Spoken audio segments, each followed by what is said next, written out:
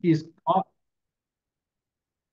he has authored or co-authored several books on California politics, and maybe you can talk to us a little bit about them. One of them is A Practitioner's Guide to Lobbying and Advocacy in California. He also teaches as an adjunct professor at the University of the Pacific's McGeorge School of Law. He does a lot of things, in other words, and has been around politics for quite some time. And I thought it'd be really interesting to hear, his take. We talk to politicians, we talk to legislators, the governor's office, et cetera, policy experts, but haven't really talked to lobbyists, and they're a critical part of the legislative process. So we're really delighted that Chris is here to talk to us about that. So I'm going to jump right in. I'm going to ask him several questions, and then we can open it up to Q&A. If you want to ask Chris some questions, just put it in the chat, and we'll get your questions answered. Okay. So welcome again, Chris. Thanks so much for being here. Thanks for having me today, Mark. So listen, we've talked about this before, but the legislative process is pretty complicated. But a lot of times folks don't really know what's going on, and I think it was Supreme Court Justice Louis Brandeis famously opined that sunlight is the best disinfectant for political corruption. We've seen some stuff recently concerning political corruption. The question is, what, if anything, can be done or should be done by state government to make it more transparent? It seems like government transparency is something that has bipartisan support. So here's the question. If it's got all this support, why isn't it happening? Well, I think there's a fair amount of transparency that's required by our state constitution. To be fair, there's only limited public engagement when it comes to state legislation. People are much more aware of what our federal Congress is doing, and often their local city council or board of supervisors. I think less so at the state government level. The other thing, as you know, Mark, the Capitol Press Corps here in I was just going to ask you about that. Yeah, they've definitely been reduced in number. So with less coverage, transparency, some of that is lost. And frankly, the COVID pandemic really caused transparency to take a hit because there were so few people around the state capitol and so few or number of reporters who were in Sacramento as well during that time, unfortunately. One of the things I've seen over time, as we host our TV show and our radio show, is that politicians and bureaucrats are increasingly reluctant to come on. We'll get policy experts from the PPIC or the LAO, but for example, politicians, unless they think it's a friendly forum, they're not going to come on. We actually had a situation in the last couple of years where state agencies, we had one, the Department of Health and Human Services, that's taking care of the care courts, which is now being rolled out. We asked them several times just to come on and explain the program. Wouldn't come on. We asked the most recent state auditor. We've had the last two previous state auditors have been on many of our shows. Yeah. We asked the new state auditor to come on to just talk about what they do. Wouldn't come on the program, which really surprised me. That's surprising to me as well, and disappointing. Is that kind of a product of the kind of our hyper-partisan political times where people are afraid that if they go on to any kind of public affairs programming, that it's going to be gotcha, and so they just avoid it altogether? I think there definitely is some of that. I know many of my colleagues in the lobby corps here in Sacramento are particularly reluctant to talk to the press, even, so-called off the record. We've had two instances where one of my colleagues in the lobbying profession here said, quote unquote, he didn't realize he was talking to a member of the press, and they did a critical piece where, frankly, he fed or made statements that obviously were good fodder for, the press to relate. And so that caused quite a stir. And I think the general consensus was, see, this is why lobbyists should never talk to the press.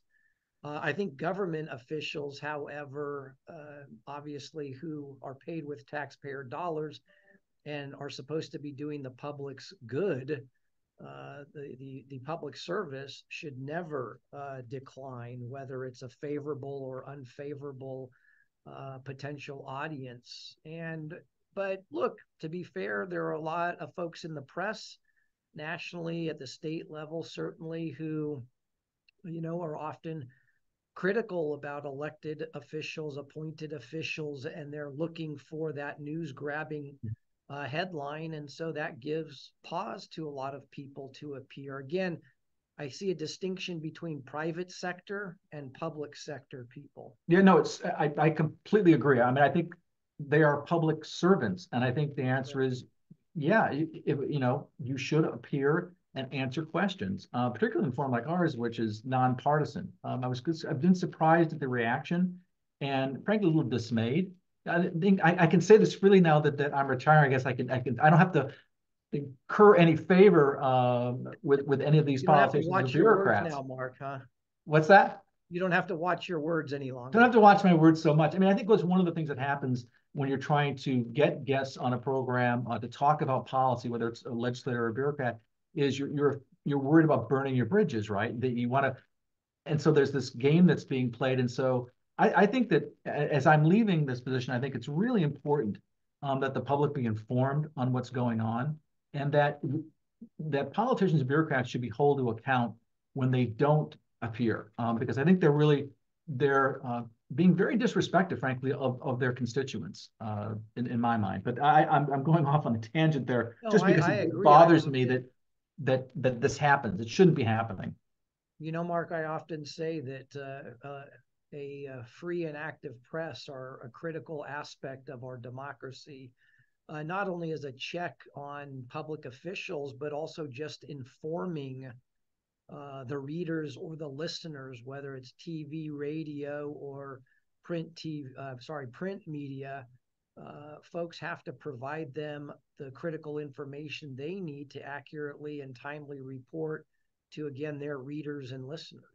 Yeah, and what you mentioned about the Capitol Press Corps, I mean, it really has been decimated. Now there have been, folks like Cal Matters that have emerged that have kind of taken up the slack on that. But that is very concerning that there aren't as many reporters as there once were. Let me transition a little bit. I want to ask you get back into lobbying again and talk about where the money is all going. I mean, you typically think about money in politics it going kind of in a one direction. Republican money going to corporations, Democratic money going to unions. Um, but sometimes that really doesn't happen. Sometimes unions might give money to corporations, and Republicans might give money to unions or to Democratic candidates rather. Is that kind of like a person playing both sides, saying, "Well, listen, I'm in California, for example, I'm in California and I represent a corporation. I know that in this particular district, legislative district, Republicans just have no chance of success. So what I'm going to look for is the moderate Democratic candidate that I can back in a primary. Is that happening? Most definitely, I would say that it probably doesn't happen with my friends in labor or environmental groups. They pretty much stick with Democratic. Did that? Well, that's because I mean Republicans generally are just don't have much sway at the state capitol these days. But back, 20, 30 years ago when they did, would unions back or environmentalists back a Republican, the more moderate Republican candidate? Yeah, every once in a while, and you do see that from time to time. I know that, for example, some Assembly Republicans who have been in a union before, like in law enforcement or EMS, they've enjoyed some support from some limited organized labor groups. But frankly, Mark, that's more of a phenomenon in the business community. 25 years ago, when I started lobbying in Sacramento, it was already alive and well. And that's when the partisan composition of the two houses of the legislature were much closer in parity. In fact, you may recall in 1994, for 1 year, Republicans actually had a slight majority in the California State Assembly. Today, as I like to say, there are super duper Democrat majorities in both houses, 62 out of 80 in the assembly and 32 out of 40 in the Senate. So the number of, you know, business organizations and businesses that support Democratic candidates for state office has only grown exponentially as Democratic numbers have grown in the California State Senate and State Assembly. You know, what's particularly interesting, I think, is public safety. You know, police and fire. They have almost like they're almost like Moses through the parted sea when it comes to politics, because Democrats support them because they're unions, and Republicans support them because they're public safety. I mean, they've got, you know, they hit the sweet spot when it comes to political support. Let me ask you about. They do quite well. Yeah, you're right. Let me ask you about this. In terms of what's happening with lobbying, how do you see them helping, or lobbyists like yourself helping, or others maybe hurting the political process? Well, it may sound self-serving, but as you know, I teach. I just finished my ninth year at McGeorge School of Law, teaching a lawmaking in California course, where we do bring in the media, governor's office, and other groups that play roles and influence or affect the legislative process. One of the class sessions is naturally dedicated to the role of lobbyists in the legislative process. Look, whether at the federal, state, or local levels, I think they play important roles in terms of education and advocacy. In most instances, we think of lobbyists only advocating for or against, you know, legislation in the legislative branch or regulations in the executive branch, but there's a lot of education that goes on, and naturally it's sometimes easier to talk with somebody from whatever the CPA Society, the Forestry Association, or the State Chamber of Commerce than trying to solicit potentially dozens of businesses in those different areas. Same thing on the labor side or environmental side. It's a lot easier to pick up the phone and call the lobbyist at the California Labor Federation than perhaps reaching out to a dozen or more individual labor union members. It's not that you can or should ignore individuals, but for a lobbyist who may represent clients, it's a lot easier to deal with that individual and get information or find out from them or hear how an industry or a profession feels, good or bad, about a bill or a regulation, for example. Now, obviously, you have responsibilities in that role, you know, and I think, frankly, despite there being maybe 1,200 registered lobbyists here at the state capitol, there's really 300 or 400 at most who are here day to day. And I think that the good ones are known and the bad ones are known. Likewise, elected officials and their staff, once you start working with them, you realize here are the hardworking ones, here are the folks who, you know, read the bills and analyses and hear from both sides before they make decisions. I mean, it's easy to figure out who are good folks and who are not so good folks. And hopefully you get your information from trustworthy sources. You know, isn't that particularly true with when it was, well, term limits have been modified, but any type of term limits kind of denies you the opportunity as a politician to kind of get up to speed and become an expert in an area. I mean, you're just beginning to become an expert and you're looking for the next office to run for. Yeah, it's look, my feeling generally is that the best term limits is getting the electorate to get out and vote. You know, if you're not being well served by your local, state, or federal representative, then vote him or her out of office. But until that happens, you know, some term limits probably make sense. I still think at 12 years, lifetime is too short. Look, I don't believe that somebody should be in elected office, federal, state, or local, you know, for a 30 or 40-year career. That doesn't make sense. But 12 years in one house or a combination of the two in the California legislature, I still think is too short a period of time. Maybe 20. Just as a footnote, you know, Ken Maddy was in office for 28 years between the Assembly and the Senate, and he was viewed as a very effective legislator.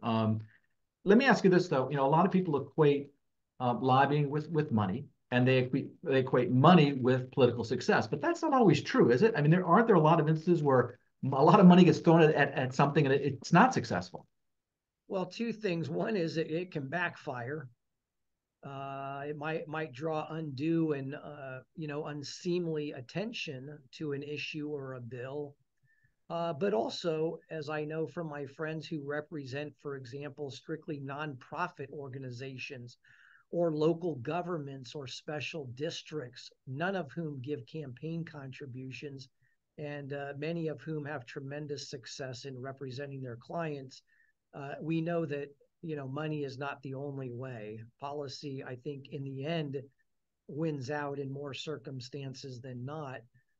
In terms of my first comment, look, over the last 25 years, I've seen plenty of instances where big moneyed interests have thrown a lot of, campaign contributions around and frankly spent money on lobbyists and grassroots firms and PR folks and all of that, only to have it basically blow up in their face, so to speak. And it's brought a lot of negative attention and views that they're trying to buy success in the legislative process. So I think many times, being overt about spending money in the legislative process has been a negative. Let me ask you a little bit about the kind of the legislative process and what's going on. And we talk a lot about the hyper-partisan nature of politics. It wasn't always so, right? I mean, you go back to the days of Ken Maddy in the 1990s and Willie Brown. I mean, two very different folks politically, but they got along pretty well. They trusted each other, and that resulted in the ability to get things done. Are we ever going to see those days again? I don't think so in the foreseeable future. I think it's both a national and a state problem, especially as look, even though there's greater parity in numbers, obviously both the U.S. House and the U.S. Senate only have a partisan difference of literally a handful of seats. I think fewer than 10 on the U.S. House side and 2 or 3 on the U.S. Senate. So even with greater parity in numbers, you still have a very polarized and very negative, at least perception of what's going on amongst our elected officials at the federal level. When I first started lobbying in the mid-1990s, it was at the very tail end of the careers of folks like Ken Maddy, Willie Brown. David Roberti was the pro tem in the Senate. And yes, the way you describe it really was the case. First of all, even when they were debating issues in committee or on the floors, there was far less hyperbole, less partisanship in those comments. But even so, after 5 o'clock, if you will, any forms of partisanship quickly ended. And those folks, I mean, I remember the first lobbying job I got. The chief lobbyist was a fellow Democrat like myself, but the head of the organization was a former Republican state senator, a moderate one by today's standards, no doubt. But one of his best friends in the legislature was none other than, Democrat, clearly Democrat, Speaker Willie Brown. And they went to the movies almost once a week on Tuesday evenings. They never talked politics.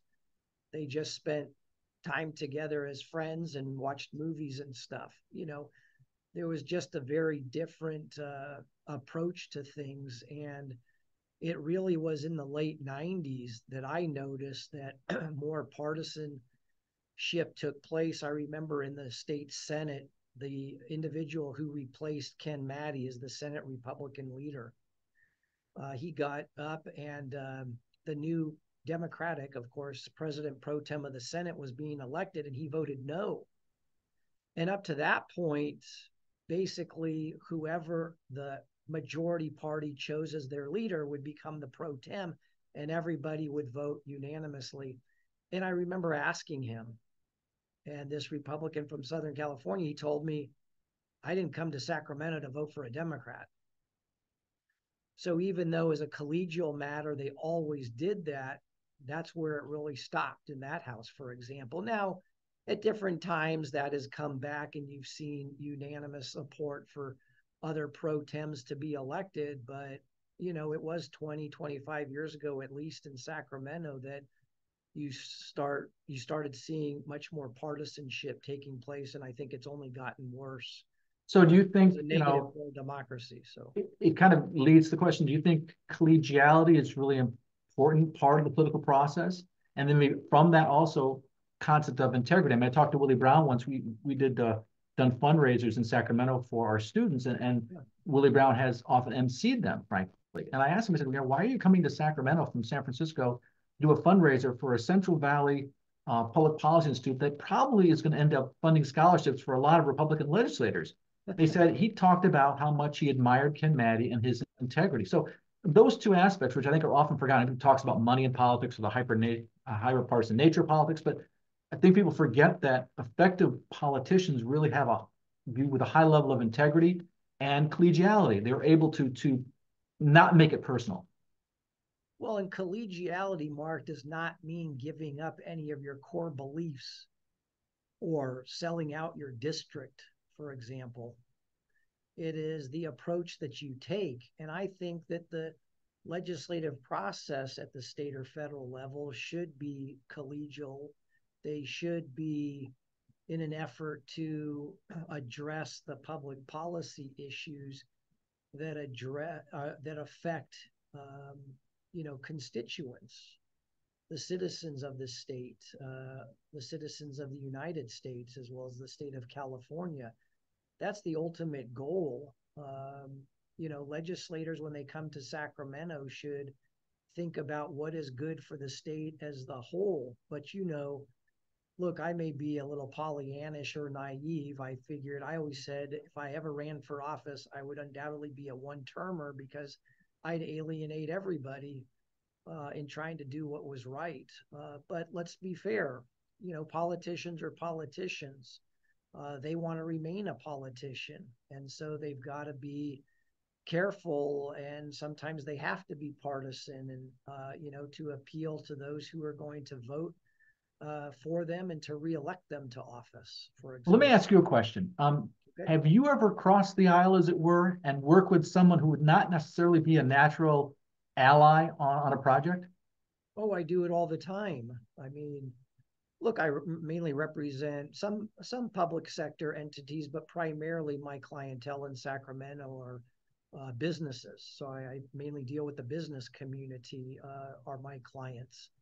And so I have to reach across the aisle, so to speak, in everything I do, whether it's with my fellow lobbying colleagues or, legislators of both parties in order to get things done in Sacramento for my clients. I remember 15, 20 years ago when I was doing primarily tax and judiciary committee, legal reform type issues. And there was a guy, he represented the organization that was funded by labor groups that, for lack of a better description, opposed business community stuff on the tax side, sought increases in taxes, corporate taxes, property taxes, et cetera. So naturally, the business community and this organization would do battle all the time. And I remember talking to some colleagues, and I said, well, I talked to Lenny, who was the chief lobbyist for them. And they're like, what? Why did you talk to him? Well, what do you mean? He's the leader of the opposition to most of our stuff. So I was trying to talk to him about this particular bill and see if there was any way for us to collaborate on things. And a number of my colleagues were like, my God, why would you even talk to the opposition, type approach. I think that's been my philosophy since day one, that you've got to collaborate with your colleagues or, legislators and staff of both parties in order to get anything done and put together the best possible product. Yeah, we had a congressman, I don't know if you remember, Cal Dooley, moderate Democrat, and apparently at one point he actually was on the well of the House, and he actually went up to a Republican and shook his hand, and he got all kinds of grief when he had a meeting with his caucus for doing that. So it's like it did change over the last 20 or 30 years. Let me ask you this, and it kind of gets to the same thing that this whole issue of compromise. It used to be that people understood that politics was the art of compromise. You're not going to get 100% of what you want. You cut the best deal you can for your side and move on and fight another day. Now it's like it's a dirty word. And I don't understand, and maybe you can help me with this. How do you move legislation forward if you're not willing to compromise? I mean, frankly, a good example is the House, where the Republicans said we don't want any Democratic votes for Speaker. It has to be all Republican votes. I don't know. I'm looking at that and saying, well, wait a second. If you do that, then you're giving in to the most extreme group, part of your group. If you went across the aisle and captured some moderates, then you wouldn't have to listen to the extreme of your side. And that goes on both sides, by the way. It happened to be a Republican dealing with this, Kevin McCarthy, but it could go the other way as well. I mean, have we forgotten how to compromise? Yeah. Well, it's funny you said, because I was thinking to myself, I think that compromise has become a dirty word. A few moments ago, I said, to compromise or to strike a deal does not mean that you have to give up your ideology or, again, run roughshod over your constituents or, anything like that. It means trying to find a middle ground. But I think with the hyper partisanship at both the federal and state levels, compromise is viewed as weakness. And those who are in control of the levers of power don't want to compromise. In other words, today's stand, when I first started lobbying, I hate to even say this, but a quarter century ago, compromise was not viewed negatively. And people legislators, lobbyists tried to put together the best package. I think today, the belief is you only compromise when you don't have the votes. So if I, legislator X, have the votes to pass a bill through the legislative process, I have no incentive to compromise because I can get through this bill in its current form. Who cares that there's opposition? Who cares that there are no votes? As long as it won't stop my bill or defeat it, I don't have to compromise. Well, and you see that certainly in the California legislature with the supermajority the Democrats have in both houses. Why do you have to compromise with the Republican? I mean, because you don't need their votes. And you might have to deal with some moderate Democrats, maybe. As you know, Mark, up until the voters adopted in 2010 Prop 25, we were one of 3 states that required a supermajority, a 2/3 vote of both houses, in order to adopt a state budget. Now, I don't disagree with any critics who said it caused a delay in every budget. They were rarely done by July 1st, the start of our fiscal year. And, some people leveraged their budget vote for non-budget related things, whether it was a gubernatorial appointment or some other bill. I don't disagree with all those criticisms. But once Prop 25 passed, Republicans who weren't in the super minority at that time or super duper today, still up to that point could have and should have played some role in the legislative process. Today, I think Democratic legislators will tell you they don't need to consult. They don't want to consult with Republicans. Why? They don't need their votes for the budget. Now, that doesn't mean that this is a good budget that you're adopting or putting together. At the very least, ideas should be solicited. Input should be welcome from all sectors, whether they're on your side or not. But I think that's the general philosophy today is if I don't need your vote, then I don't need to talk to you, whether that's an interest group, a lobbyist, or a fellow legislator. And I think that's a sad commentary on our democracy here in California. Well, so let me ask you this. What do you think should be done to improve the legislative process? What kinds of things would you recommend, happen? Well, I guess in my mind, the things that I would like to change or see changed are things that, frankly, they don't really necessarily impact the general public, if you will. The things that I am most frustrated with as a student of the process, and for someone who loves the institution, the legislature, government, I believe in its benefit to society, who respects participation in the legislative process. The things that don't sit well with me are, first and foremost, I believe our legislature has become simply a bill factory. And I say that in a derogatory manner, to be fair, not in a positive way. Look, Article 4, Section 1 of the state constitution grants the lawmaking power to the legislature with concurrent power with the people in terms of the initiative and referendum. But of the three branches of government, the legislature is lawmaking. So of course they should be doing lawmaking. I mean, that's their main job, of course. My point is that they're sending more than 1,000 bills every single year to the governor. The governor signing this one, the prior one, roughly 85% of them. I mean, they're adding 800, 900 bills every single year. And I don't think we need that many. But more than that, they're introducing 2,300 to 2,500 bills every single year.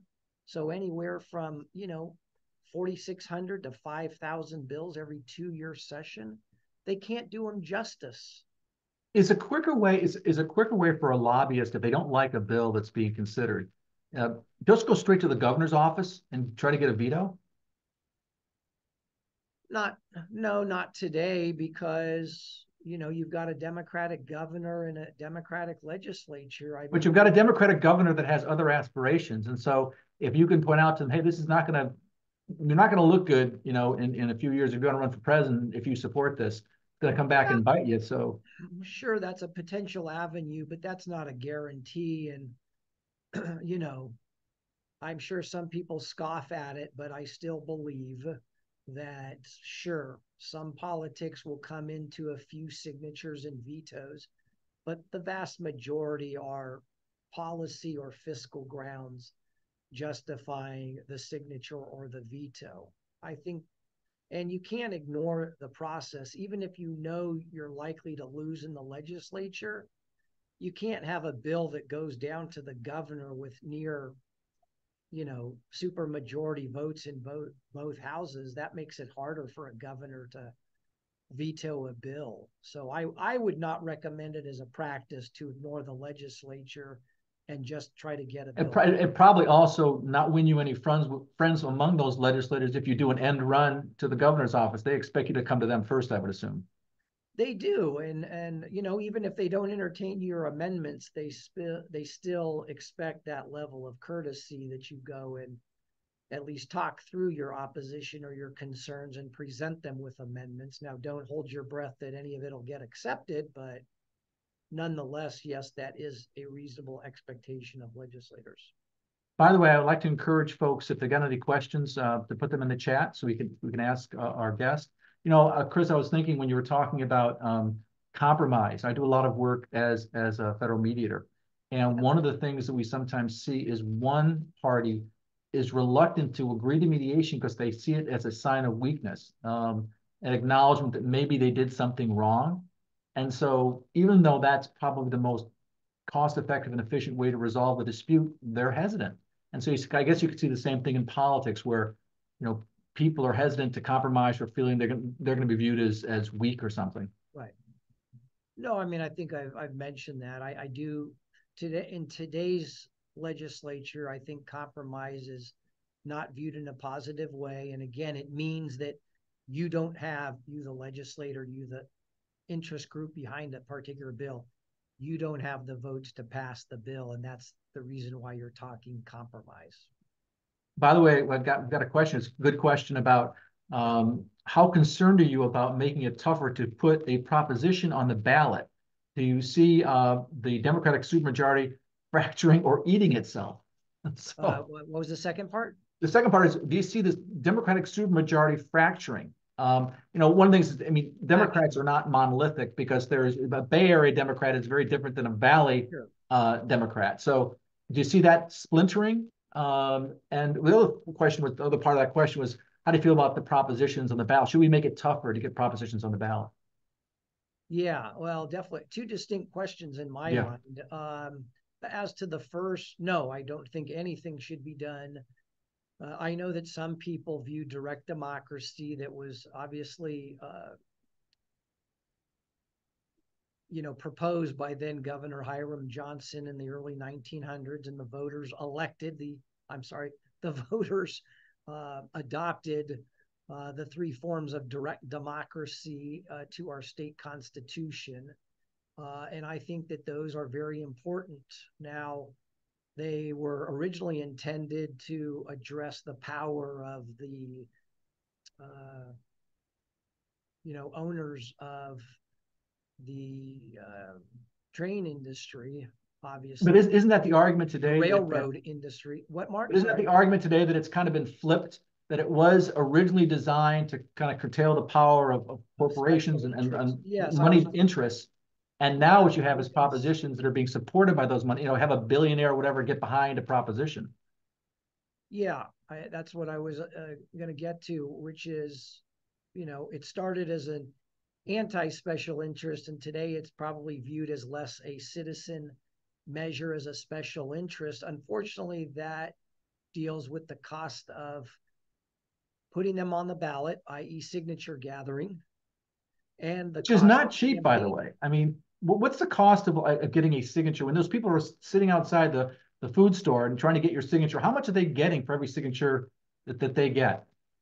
Well, it depends on the time of year and what the timeline is, i.e., how much time before the deadline reaches for them to put in the signatures. Obviously, the later and the closer to deadline periods, the more they can charge. So at the best time, it's $5 or $6 a signature, and later on, it can be more than $15 a signature.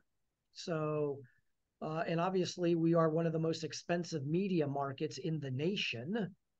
And any initiative or referendum, for that matter, is voted on by the statewide electors. So it's very costly. So, yes, you've got to have a moneyed interest behind either proposing a new law through the initiative or trying to overturn one by the legislature, the referendum process. So yeah, in many ways it can become the less of a citizen driven, but that doesn't mean you should curtail it, because ultimately the true purpose, no matter who's promoting it or financing it, the real purpose of direct democracy is to be a check on our government, whether it's the legislative branch, the executive branch. It's the citizens' power to keep a check on their elected officials. And remember, I cited earlier Article 4, Section 1, which is the legislative branch of government. And again, it says the lawmaking power is given to the legislature, but the people retain for themselves the power of initiative and referendum. So we, the people, share the lawmaking power with our state elected officials. Could you argue that changes? Yeah. Could you argue that that process is kind of maybe almost the last stand for conservative or Republican policies? If because the governor's office is Democratic, the legislature is Democratic, that the only chance that Republicans or conservatives have in really affecting policy is through the proposition or initiative process. Yes, although my hesitancy is because, again, as a student of the institution and the process and of government, I hate to view direct democracy in a partisan manner. Your statement is true, but again, I'm loath to describe direct democracy as favoring or an avenue for one or the other, because I would say the same thing if we had supermajority Republicans and a Republican governor. I'd feel the same way about direct democracy. And there's plenty of examples. There's plenty of examples of union-backed propositions and initiatives. So it does go both ways, but I kind of see that a little bit as kind of the last avenue for conservatives and Republicans who want to effectuate state policy in some way. I think there's a lot of frustration on their part. Let me ask you this: Do you think we're going to see a lot of propositions and initiatives on the ballot in 24?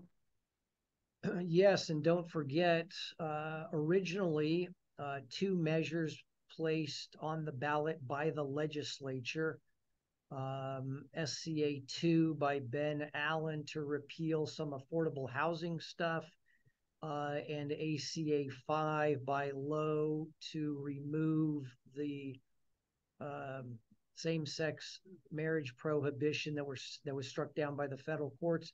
Those were on the March ballot. Those got moved by statute to November, as did ACA 13, a measure backed by the governor and the Democratic leaders to increase the threshold. Well, basically to require any measure to amend the Constitution to increase a vote threshold must pass by that same higher vote threshold in order to go into effect. That also would have been on March, but was moved to November. So the March 5th primary, we have only one measure that's been designated Prop 1, and that's the Governor's Mental Health Services Act modifications. So we'll only see one ballot measure to vote on March 5th. We'll have at a low of 3 and a high of 8 or 10 on the November ballot. And how historically, how many end up on the ballot? What's the high water mark? Is it like closer to 20 or something, 18 or 20? Yeah, that was a bad election year. That's where even I, agree with critics who say, what's the legislature doing? They should tackle more of these. So yeah, we have a question here about get up to those numbers. Yeah, we have a question about how citizens can better engage their representatives, particularly if they are represented by a member of the other party, and what role? Let's see here. What role can lobbyists play in bridging gaps and building communication with communities and elected representatives? In terms of citizen engagement, I think it's really the traditional way. I think you should try and visit selectively, of course, your elected representative in his or her district office, and write or communicate. Frankly, by letter is probably the best way to communicate, despite being in the 21st century. Even better than email. Oh, emails are not a good way. Okay. They're not a good way because there's so many that come in, and that's not just the constituent email, just the emails that legislative staffers get internally, in terms of things from the Assembly and Senate Rules Committees, and as an employee that they get, and the emails from lobbyists and all. I think it's much harder for a citizen to do that. And legislators and staff like to see, I was starting to say, despite being a 21st century economy, we're still a lot of paper-driven things in the legislative process. Seeing and responding to letters, I think, is very beneficial. They like to see it. They like the letterhead. They like to know that a constituent in their district is writing to them. For the important stuff, visiting your legislator again in their district office, I think, is more valuable than the Capitol one. They're often very pressed for time in the Capitol.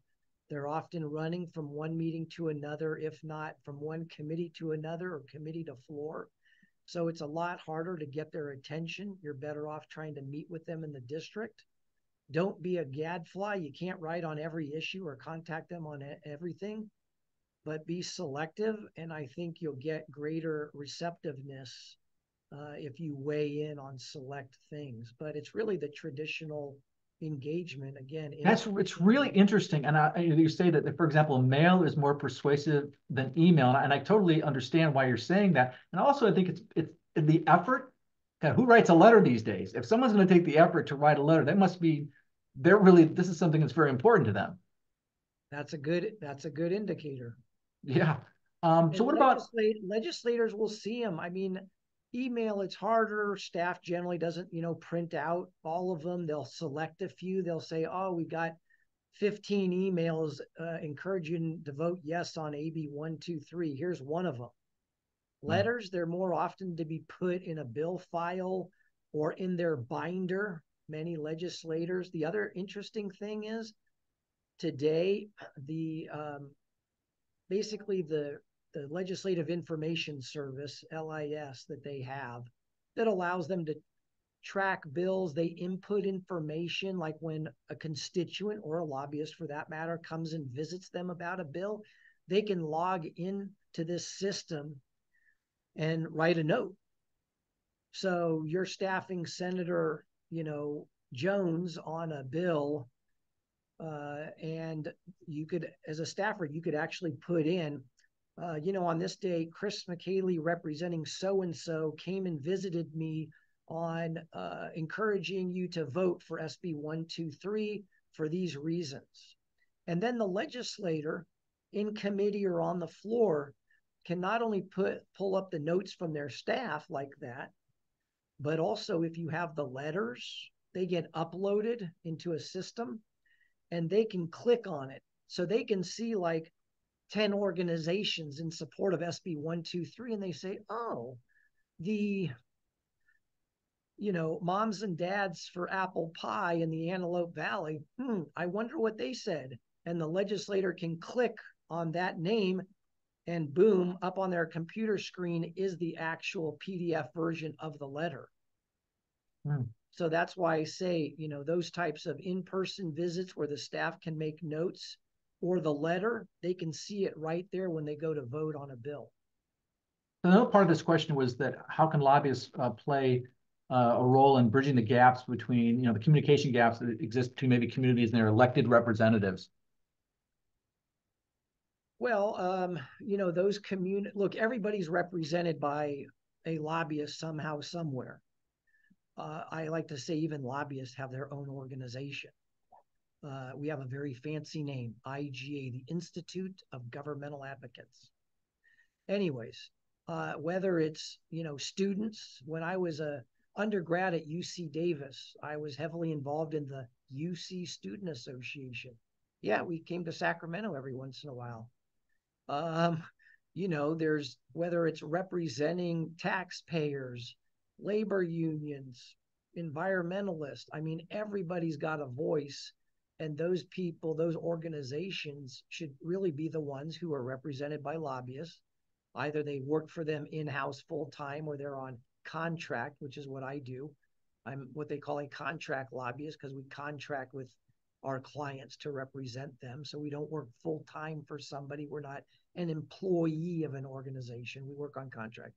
And we should be that voice and help bridge that gap. Now, I'm going to ask you a question that I sometimes get from students who are looking for career choices. So how do you become a lobbyist? How did you become a lobbyist? Well, I probably did the non-traditional way. I think in most instances, lobbyists have either worked in the legislative branch most often, or in the executive branch or some combination, because it allows them to obviously learn the process, a critical thing. They learn about often multiple policy issues, very important.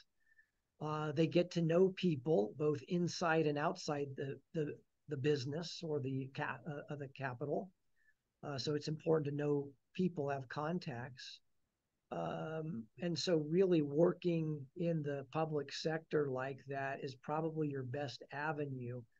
After law school, I started practicing law in an area called political and election law because I thought this would be a great area to combine my love of politics, and law. But, and I mean no disrespect for my friends and colleagues in that field, but I found that a lot of it was, advising what form to fill out, where to disclose campaign contributions, etc. And the law firm that I worked for the 2 summers in law school, half the firm did political and election law, and the other half did government law and lobbying. And so I saw, out of the corner of my eye, the people who were doing the government law and lobbying. And so after I decided political election law wasn't really my thing, I asked the two lobbyists too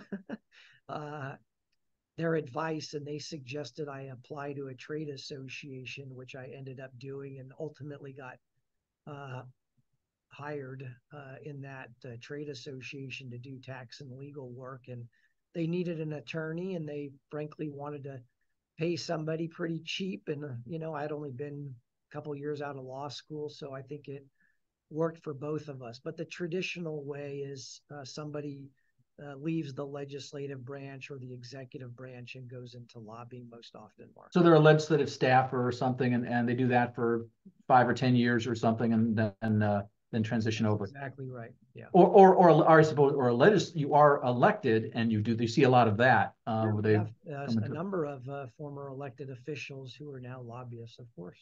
Yeah. Okay. We don't have any more questions today. We're running up against the clock here. Is there anything you'd like to add about the political process or about your experience? There were a couple that came in. Do you have any recommendations for teaching students about the behind the scenes aspect? I'm sorry. Yeah. I hate to do this plug, but there's Capital seminars. I do a regulatory advocacy one once a quarter, but Capital Seminars does a program half a day called Lobbying 101 that teaches people about it. There are some courses offered in a few colleges and law schools. Certainly in McGeorge, they do. On the Kendall Hunt website, there are some books on lobbying in the legislative process. If you put my name in, you can see there and you can get them. Several of the books, like on lobbying, the proceeds go to the Capital Fellows program. So as much as I'm plugging my own books, the beneficiaries are often the folks who are in the Senate, Assembly, Judicial, and Executive Branch fellowships. Those books on the Kendall Hunt website, unfortunately, there's so much about the legislature, the legislative process, and lobbying at the federal level, which is actually what prompted me. I mean, here in the last couple of years, I've done it, and all these years, no one else had done it. I mean, if others had written about the process or state lobbying, I sure as heck would never have done it, frankly. But so there are only a few resources. There is a question here about term limits. Right. Staffing, how's this? And about how it affects staffing. Yeah, I mean, term limits. Committees. Obviously, that came about in 1990 with the voters' adoption of Prop 140, term limits, and a 40% reduction in funding for the legislative branch of government, unfortunately. I don't think that's the answer. All of that was attributable to efforts to get rid of the self-proclaimed Ayatollah of the Assembly, Assembly Speaker Willie Brown at the time. I don't think that's a justification for what was done with either term limits or the 40% cut, but that's it. Yeah, institutional memory is sometimes lost. There are still quite a few staffers, fortunately, particularly in the committees, not so much for legislators themselves, what we call personal staff, meaning they work personally for a legislator, as opposed to committee staff who work for the 33 assembly committees and 22 Senate committees. Those folks have much greater stability and are on the job a lot longer. And of course, there are a number of old-time lobbyists who have been around, especially some folks who have done it a lot longer than I have, who bring a lot of memory. But it's always impacted because term limits affecting legislators also in turn affect staff, because some staff decide that, well, this was the best legislator I'll ever work for, and so I'm going to quit too, or I'm going to go to the private sector or whatever else. So, they also mentioned something here about, we talked about transparency with elected officials. They also talk here about appointed officials. Same argument, right? Yeah, I mean, the thing with the appointed officials, of course, is that there is some insulation, if you will, as opposed to elected, who, face the electorate every 2 years in the Assembly, 4 years in the Senate, or of course at the federal and local levels, they have their respective terms of office. So I think the greater pressure point with the appointed officials is who is their appointing authority. For example, if you're an agency secretary, a department director, et cetera, in the executive branch, obviously those folks are appointed by the governor. That's why the governor's office, in addition to having what they call their legislative unit, who are, depending on the administration, 7 to 10 individuals who are the liaisons per subject matter between the legislative branch and the governor's office. They also have what's called the cabinet unit, and those are the liaisons by subject matter, again, 7 or 8 people who are the liaisons between the governor's office and the 200 plus agencies and departments, boards and commissions that we have in the state of California.